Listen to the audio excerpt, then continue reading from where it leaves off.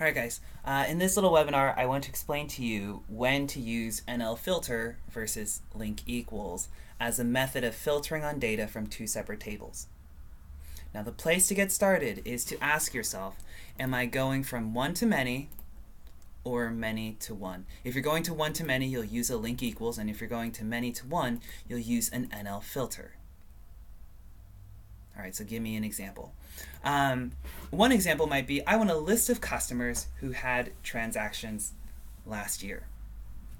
Now the classic way that we teach beginning report writers how to make a list of customers who had transactions last year would be to say, make a list in rows from the customer ledger entry table. You're going to make a list of customer numbers, right? This is a summary list. And then filter where the posting date is, whatever your filter criteria are. And that works. It's a great method for getting it done. But I would say it's not super efficient. And let's talk about the way it's not super efficient. Let's say hypothetically I'm a really massive company. I have 5 million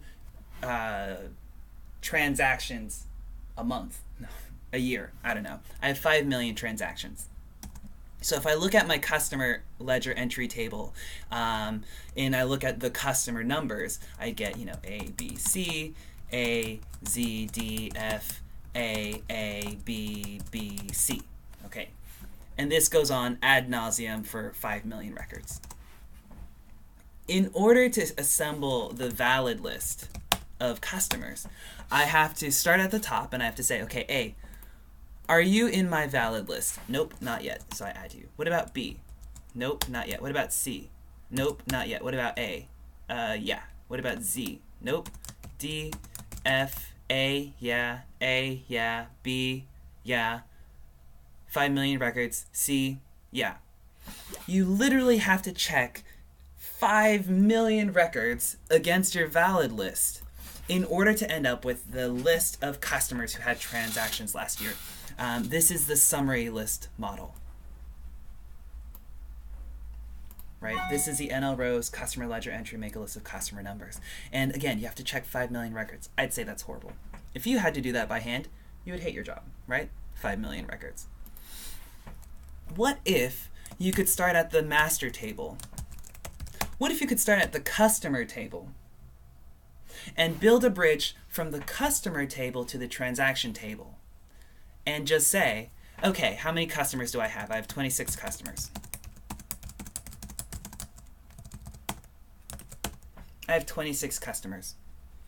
And I just need to check each customer one time to see if they're in this list of 5 million. So customer A, are you in 5 million? Yep. What about customer B? Yep. C? Yep. D? Yep. E? No. F? Yep. G, no. Ad nauseum, Z, yes. If I think about it, how many times did I have to check customer A? I only check them one time because they're in the master table only one time. I have a one-to-many relationship between the master and the transaction table. I only have to check 26 records to see if they exist just one time in my set of 5 million, and then I can stop and move on to the next customer. So this is a super fast, significantly faster way of creating my summary list of customers who had transactions last year. And again, in Jet, what you would say is, okay, I'll make a list in rows. Instead of going to the customer ledger, I'll go to the customer table, I'll make a list of customer numbers, and then I'll build a bridge. I'll build that link equals, oh, sorry, not that one. Not that one.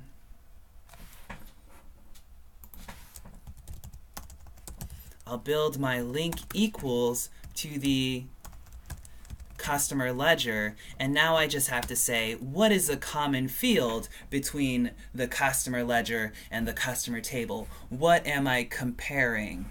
I'm obviously comparing the customer number in the customer ledger with the number field in the customer table, and then of course you add your filters, posting date, and so on.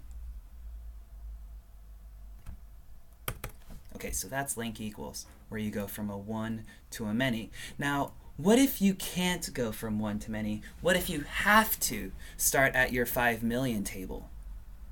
Let's say hypothetically, let me copy this section over here. Let's say hypothetically I'm trying to assemble a list of posting dates. The posting date is in the 5 million table, so I have to work with the transaction table. And I only want posting dates of customers whose payment terms are 30. So I have my list of 26 customers. What are your payment terms? Oh, 15 days, 15 days, 30 days, 30 days, 90 days, 30 days, 15 days, ad nauseum, no payment terms. Okay. What Smart Money does is Smart Money says, okay, at the end of the day, I don't want to build a bridge from 5 million. I don't want to do a link equals from the 5 million table backwards to the master table. I don't want to do that because I don't want to have to check. I don't want to ask, what are the payment terms of customer A 1, 2, 3, 4, 5 million times. I don't want to ask, what are your payment terms 5 million times? Wouldn't you find it obnoxious if somebody asked you the same question 5 million times? So instead, I'll say, hey, no, don't ask 5 million times. Just make a list of valid customers.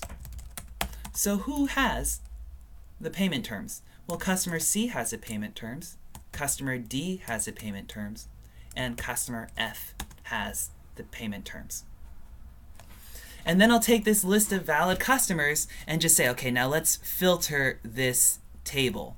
So, I've got transaction 1, transaction 2, transaction 3, and all of them in between. But this is a faster way of saying, let's shrink this list to only customers C, D, and F.